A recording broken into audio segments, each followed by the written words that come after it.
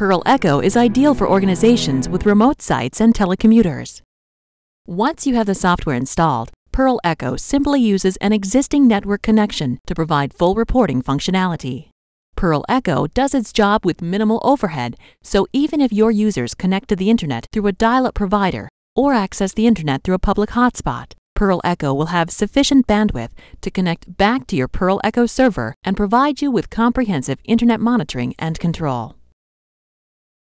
Using Pearl Echo, mobile users and remote offices use their existing internet provider to access the web. Check email, chat,